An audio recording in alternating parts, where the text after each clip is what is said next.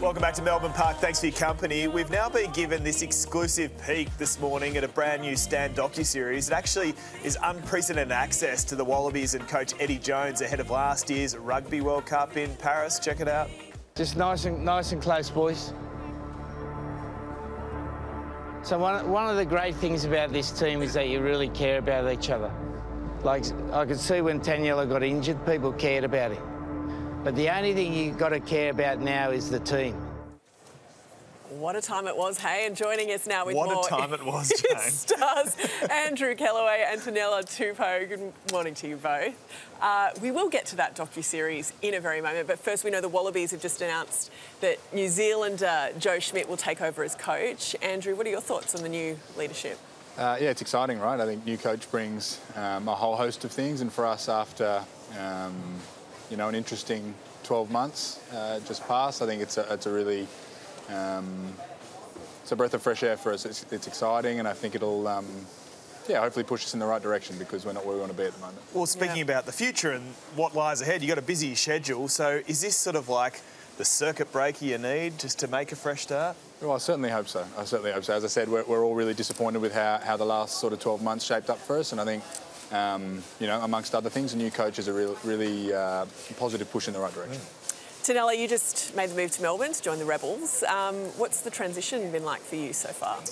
No, it's been good. I was a bit worried at the start.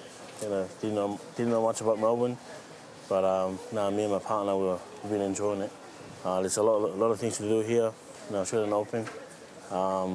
Good food, you know, coffee, good food, great weather. The weather's a bit different to Tonga. I don't know. I haven't been to the beach. Apparently, it's too far from here. But nah, it's been good, man. Loving it, and can't wait to experience a lot more. What do you hope fans will learn, will appreciate even watching this Stan docuseries?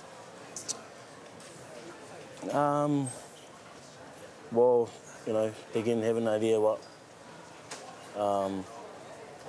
what you went through, the preparation. preparation. Went through, you know, behind the scene and before the World Cup and during the World Cup, and you know, there was a lot happening during the World Cup. Yeah. You know, the fans were wondering what's going on, who's doing what, and yeah, this documentary will explain everything. Well, Andrew, what was it like?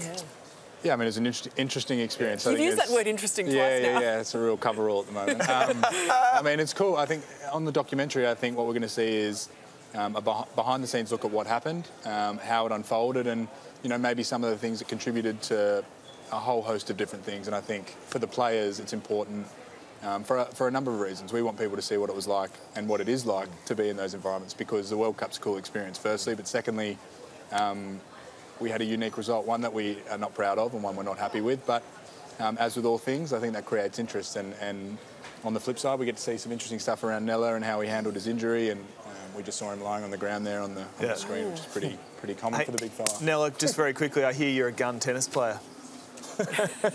serve volley kind of guy? No chance, man. I'll give it a go. Guys, thanks so much. Enjoy the tennis. Thanks, appreciate your time. Thanks, the Wallabies Stan original documentary series. It's coming soon, so stay tuned. And the Super Rugby Pacific season, it kicks off Feb 23. Every game live and ad-free on Stan Sport.